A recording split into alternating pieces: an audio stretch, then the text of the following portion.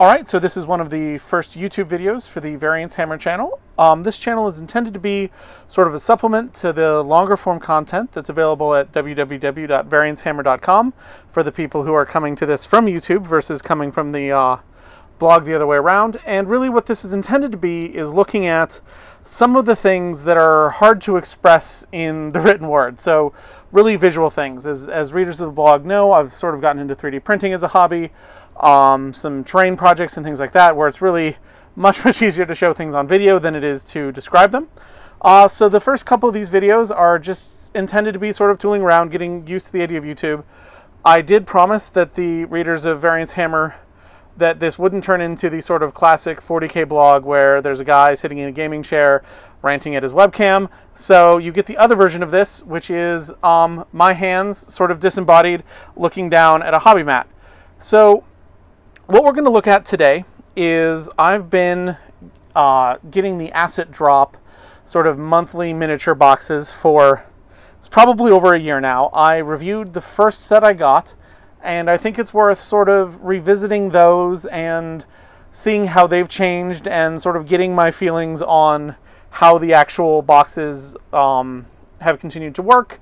Are they good value? Are they good, you know, as a hobby supply? Things like that. So we've got two of them here. They came in today in their sort of classic neon greenish yellow packaging. So we'll go ahead and slice that open. I get two sets. I get the standard, it's what's called the Discovery set, which is just various hobby supplies and sort of around a theme. And then also the Heroines set, which is non-cheesecake female miniatures. So this is the Discovery set, which we're going to go ahead and open first, because I think this is the one that's more broadly applicable to everybody. So get this open. It's usually pretty securely packed. Alright, so when you get this box, the first part and the thing I like the most about it, this is the February 2020 stuff, is you get this painting guide, which takes you through what we have in the box, and then also sort of some ideas for what to paint. So this is really nice as sort of getting to use the things. It's always sort of themed around a particular topic. You get some great techniques. You get a lot of different advice. The painting in it, I like. It's sort of I call it the old school sort of heavy metal designs, where it was accessible enough that you can imagine doing this, but it will still push your skills, versus the sort of like, no, why are you even trying approach. So then you get this. Everything comes wrapped in some straw. There is almost always some sort of European candy of various tastiness. It's somewhat variant. So in this package, we've got some makeup sponges. These are one of my new favorite tools, actually. I'm super psyched about this. I got turned onto this. I was watching a YouTube video by Meg Jimenez, who he mentioned that you should use those for weathering. I really like those if you're interested in oils and enamels for trying to deal with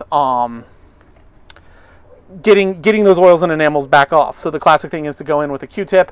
I found that on models with rivets and things like that, you got a lot of sort of lingering little fibers and things like that that I didn't want on my model. I've really enjoyed the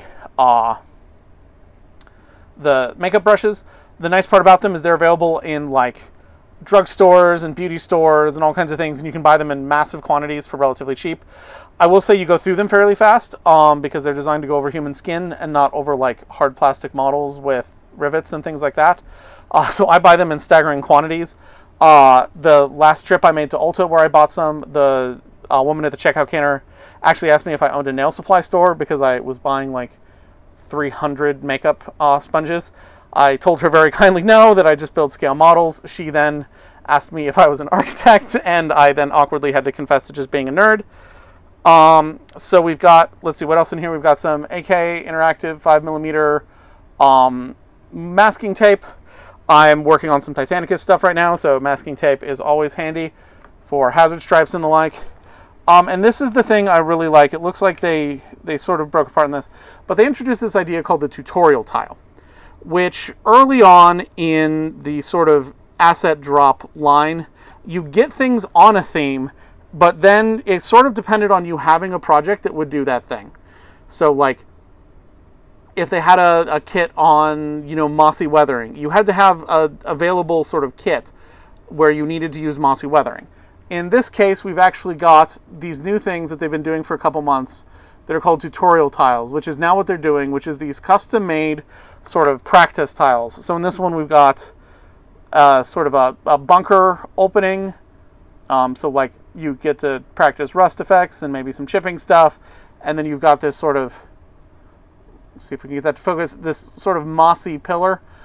This is, I think, the best part of the asset drop set is these new tiles. I think I was sort of flagging in my interest on the asset drop kits because there was so much stuff where I was like, yeah, that's really cool. If I ever get around to needing a ghostly green effect on something, I totally have a guide for this. But I was sort of losing interest in it because I just wasn't finding myself having those kind of projects. And the introduction of the tiles has sort of made it so like, oh yeah, I can knock that out. I can try this thing. I really like them also. They're made out of resin. They're pretty durable.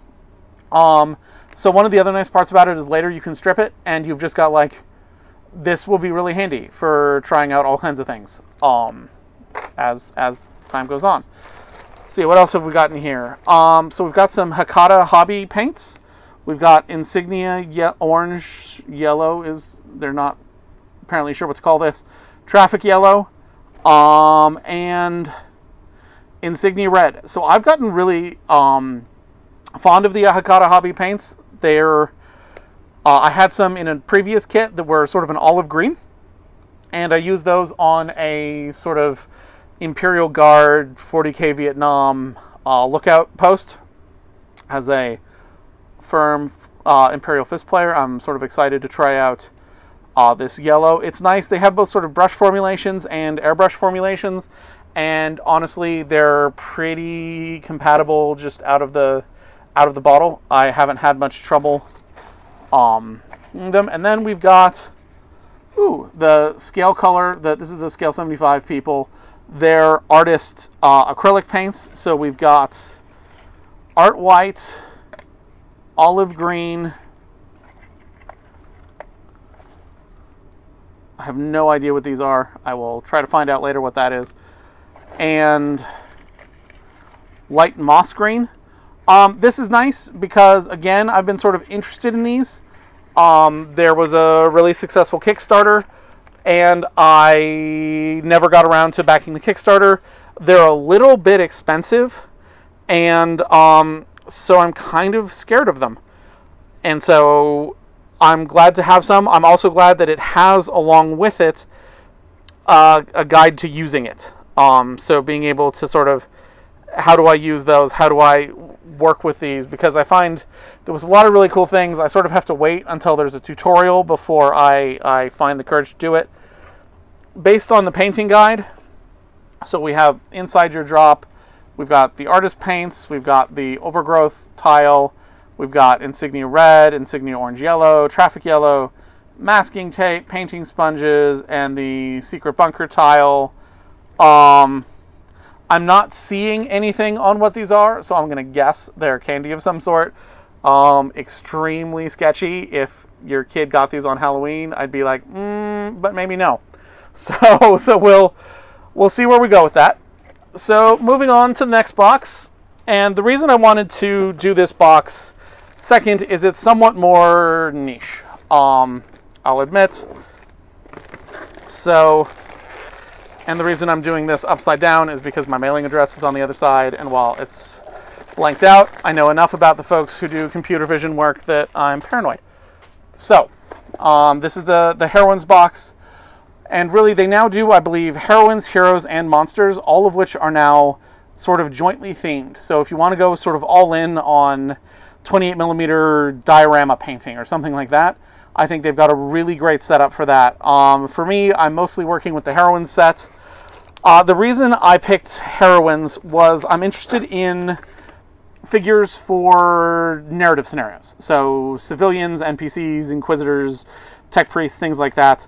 I find that I generally have plenty of those that are male, and so I wanted some sort of non-cheesecakey female figures to go along with that, and I wanted to support the idea behind it. So this is another thing that often sort of features with the asset drop sets, is you can get a discount for the stuff that's included in there, or sort of related things. So the Heroines Painting Guide for, again, February 2020.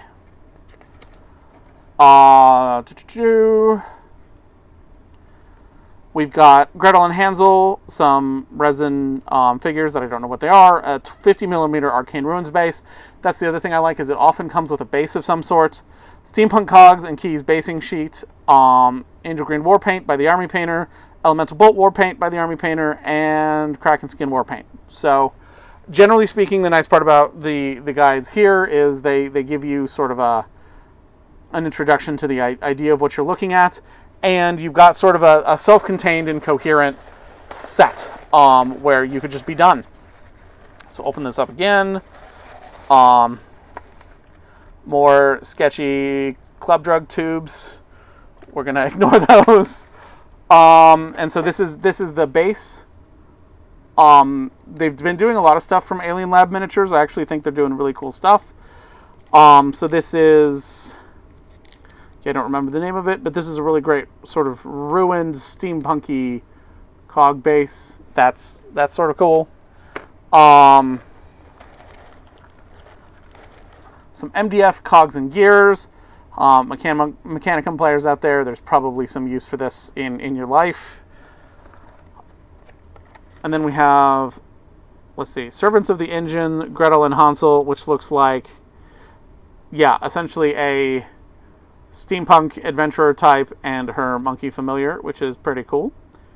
So yeah, this is essentially the sort of type of model you get. They're usually either resin or metal from sort of a niche company. So this is Twisted, the Steampunk Miniatures game. I have never seen this played, but they're coming out with really cool models. So if there is someone out there who plays this, do let me know. I think that this is really interesting sort of take on things. I could see her as possibly some sort of Inquisitor. That would be a look that I think would work. You know, Archaeotech pistol, some psychic powers out of the hands, maybe a Jacaro familiar with the monkey. So that's definitely doable. And yeah, so I think the real question with the Heroines line, and then we've got Army Painter War Paints. So we've got Angel Green, which it's obvious what that should be, and then sort of two other shades along that same line. This is usually what the paints end up being for the Heroines box, is sort of the, you know, base, shade, and highlight of a particular element. And it's usually a pretty good paint company. They're almost always European. Asset Drop is a European company. The Army Painter is Denmark. And again, more candy. So that's the end of the review. The one thing I do want to talk about, and when I work on the sort of textual version of this that'll have this linked, is the question of the value of these kits. And they're reasonably expensive. I don't remember the price offhand. I'll put that in the article, and I'll put it in the comments for the video. The question is it worth it? And I think the answer for almost all sort of,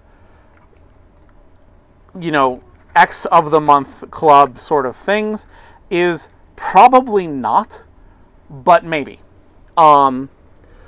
There's a joke in my field that the answer to all questions is it depends, and I think the answer is it depends.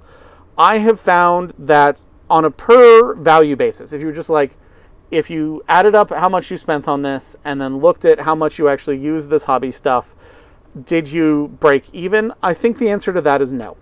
I think that when you sort of sit down and think about it, especially with Heroines, where I don't have like an active role-playing group that does lots of sort of one-shots and narrative things and things like that, where having an endless supply of sort of monthly new NPCs is something that's of value to me. I don't think that I get my money's worth in that sense. where I think these do come up is introducing you to genuinely new products that you haven't used before. So, Colin Ward and I joke that we have an ongoing dialogue about gray, and some of my favorite grays are Hataka Hobby grays. So this is, I have no idea what this is. It's some sort of French gray, and then this is ocean gray. To me, these are very importantly different colors. I get that not everybody shares my opinion on the deep and inherently interesting nature of gray, but I have found that I really like those paints. As I mentioned, we've got two paints here that have sort of separated now, but we've got a camouflage green and a medium green. This is what I'm basing a lot of my sort of jungle-themed, either 40K Vietnam or also Fallen Eldar World sort of paint in. And I would not have found Hataka Hobby without the asset drop people. There was, I think it was actually one of these medium greens, and I was like, oh hey, I need a medium green, because nothing I have in my collection is working well. And they had it. I've been exposed to some other things, so I'm going to work on a tutorial soon for my sort of Defense of the Inner Palace 3D printing terrain board. A huge portion of that is actually built off of both the Army Painter green tone wash and a actually clay sort of moss ceramic wash from, I don't remember who. We'll get to it when we get to that review. Both of those things came in asset drop sets. So I think what it really is it's discovering new things, and for that I think the Discovery box is great. I think the Heroines box at this point for me is a little bit of an affectation and trying to support the notion of having quality female miniatures that are wearing mostly clothing. And then I do get some nice sort of paints out of that. It's especially nice when they're sort of themed along the same lines as the Discovery set, because I think people do indeed do multiple versions of these boxes. So I think the answer is it depends. I think the set for Discovery is something that I would continue to do. I sort of go back and forth on whether or not I'm going to continue subscribing to the Heroines kit. But these are pretty example kits, and I think they are a good illustration of kind of what you get. And then I'm always like a little bit excited when I get these. I'm like, oh, you know, I've been wanting to try these, but I don't want to buy them. I've been wanting to try these things. It's been really handy for things where I'm like, oh, I need a thing.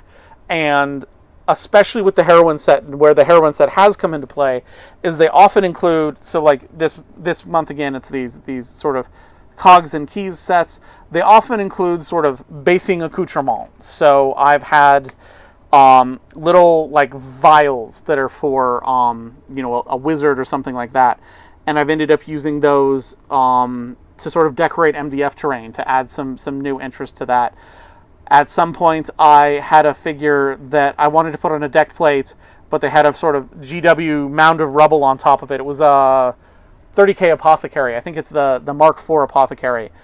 So what I ended up doing is, at some point in one of these kits, I got 2 3D printed jerry cans, and I was like, yes, I will use the 3D printed jerry can, and that will be my solution to this problem. You can hear me looking for something that I can't find right now, but there's a little resin piece that I got in one of them that's a great sort of cogitator for a MDF Zone Mortalis board to sort of punch that up a little bit scenic-wise. And so there's a lot of things like that where I think that it's not... That was not a good value. I did not get my sort of value per model money's worth out of it. But what there is value in is sourcing those things, finding those things, and getting sort of new and novel products that you get to try. I think the big challenge with it is then not ending up stockpiling all of it. So there's a series of sort of brands of stuff where, for example, I have gotten multiple from their sets, like Turbo Dork Acrylic. This is their Color Shift paint line, or from AK Interactive, I think this was in a one recently, both Crystal Red and Crystal Orange, which there's multiple Color Shift paint lines, there's multiple sort of acrylic crystal type lines. I've got other ones from, these are Ammo of Meg, not AK Interactive. I've got some AK Interactive ones, I've got the Citadel ones, I've got some other ones. And I think the answer is you have to be able to try these, try them out in the boxes, and then the ones you don't want, get rid of them. Cart them to your club and be like, who wants a ton of paint that I don't want? Or just throw them away, as wasteful as that sounds. So I think that's one of the keys, is to try this stuff and then sort of resist the hobby hoarding temptation, which is something I often fail at.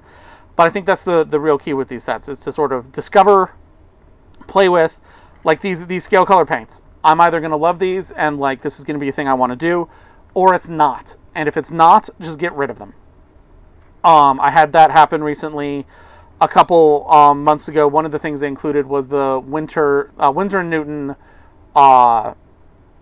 water-soluble oil paints, which is a really cool idea, but everything else I have isn't water-soluble. So my entire sort of oil wash and enamel pin wash kits are all not water-soluble. So it's not really compatible with how I work, because I'm going to have to figure out, like, okay, what's water-soluble, do that.